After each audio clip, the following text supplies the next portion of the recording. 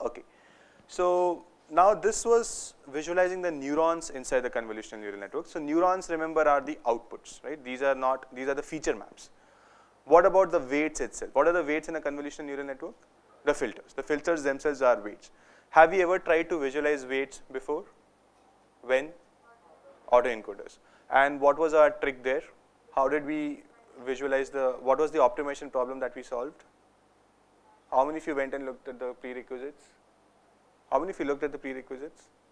Okay, so we had done something similar while discussing autoencoders. So recall that we had done something similar while discussing autoencoders, right? So we were interested in knowing that there's a particular hidden neuron inside the autoencoder, and we wanted to see that what does this neuron capture. So if I give it MNIST digits, then what kind of patterns does it fire for?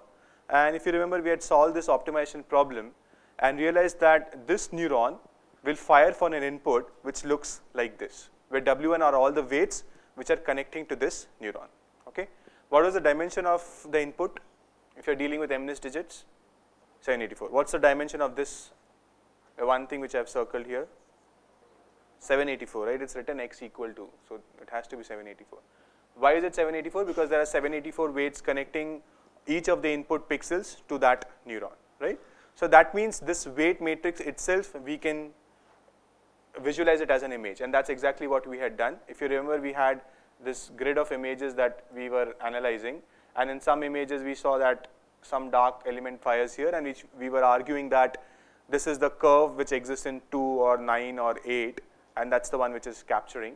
And in some cases there was a cusp here which was firing, and we were arguing that this could be for the 3 or for a 9 or for a 8 or something like that, right? So we were trying to visualize these things, and the way we had plotted it was just treating this weight matrix or weight vector as an image and seeing what causes the neuron to fire, right?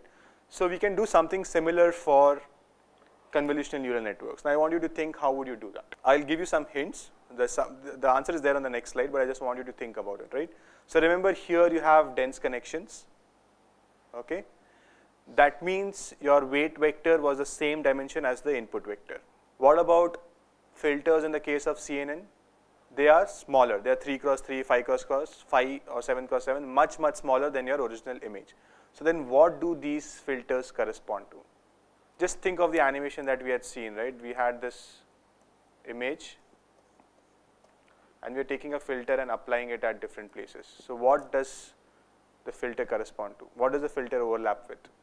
Patches in the image, right? So now what kind of analysis can you do? What kind of patches does this filter fire for? Or what kind of patches does the neuron connected to this filter fire for? Does that make sense? Everyone gets the intuition? How many of you get the intuition? Please raise your hands. Okay, thank you.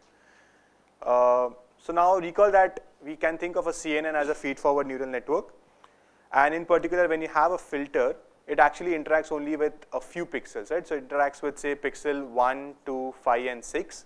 So that's the patch that it interacts with. And now I want to see, when does this neuron fire? So that's the same as asking, what do I put in 1, 2, 5, 6 for this neuron to fire?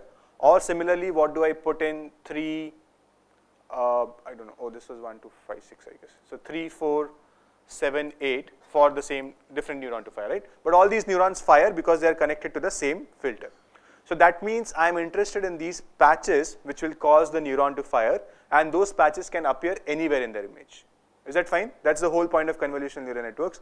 Wherever there is a nose, whether it's at the top corner of the image or the center or the bottom, it should be able to detect it, right? That's the whole point of weight sharing and sparse connectivity, okay?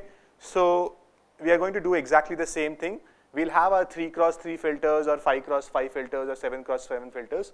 We're just going to visualize them as images. But unlike the earlier case where the image actually corresponded to the full MNIST image, here these images are just corresponding to those 3 cross 3 or 5 cross 5 patches. And we want to see what kind of patches causes the neurons to fire, okay? And the solution is still the same. We'll have this W by W, the normalized weight, filter weight, which is causing the input to fire. How many of you are fine with everything at this point? Please raise your hands high up. So this is what we get, right? And we observe certain things which, like we had earlier made a case for, that these filters try to detect certain types of patterns or textures or edges. So you can see that, right? This is capturing these slanting edges.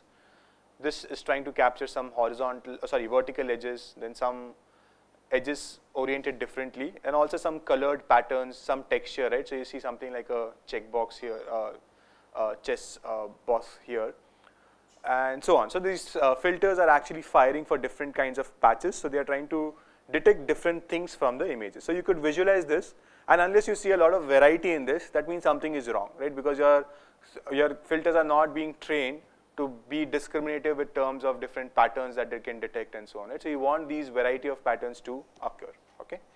And I'm going to make a claim that this is only interpretable for the first layers in the convolutional neural network. Why is it so? So I'm seeing some half-complete answers, so I will ask this as a quiz question.